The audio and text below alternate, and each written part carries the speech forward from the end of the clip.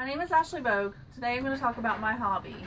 When you think of owning a pet, you probably think of a four-legged furry animal, right? Chances are, you probably don't think of one that has hoofs and horns. That's what I do for my hobby. I raise Nigerian dwarf goats.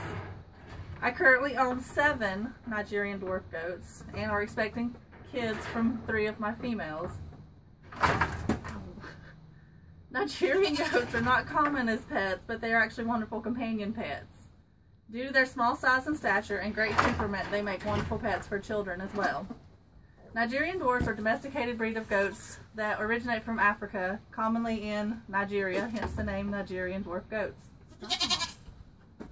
The Nigerian dwarf is a miniature breed of dairy goat, but as I've said, they're becoming more popular as backyard pets. Does, which are female goats, average out at 17 to 22 inches in height. Upon kidding or giving birth, they average between 2 and 5 kids, but 3 to 5 are more common. The gestation period is between 143 and 156 days, so roughly you're looking at 5 months of pregnancy. Most kids average out at 2 pounds each, but they grow very quickly. While producing milk, a healthy doe can produce up to 8 cups of milk per day.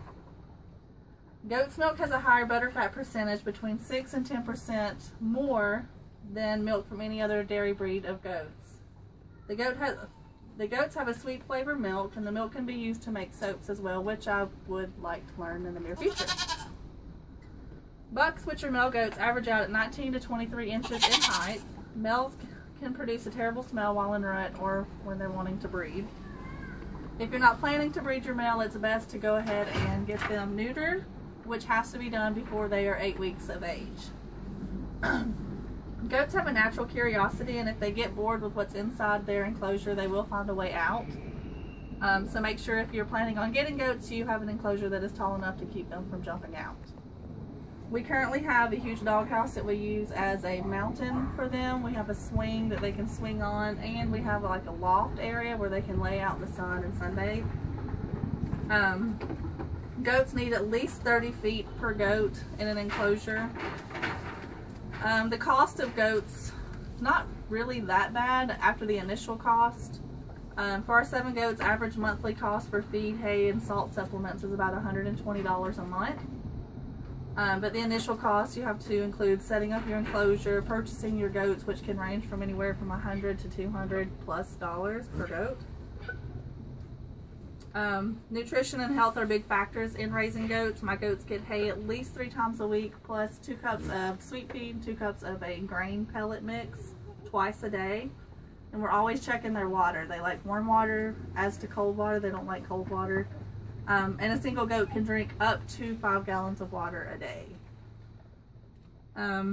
Vaccines are a necessity. We give all of our goats tetanus and rabies shots, and we have to trim their hooves every 2 months to prevent foot rot.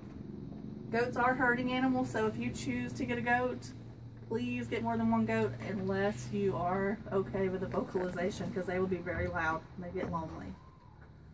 To summarize it all up, I'll go over the pros and cons of Nigerian dwarfs. The pros are their small size, they're easy to train, they're friendly and gentle, and they produce milk.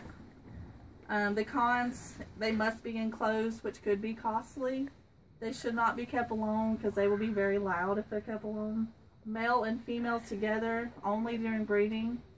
They're very curious and they're high jumpers, so if they get bored, they will jump out. And intact males can be very smelly, so if you're not going to use them for breeding, I would suggest getting them neutered. And that's it.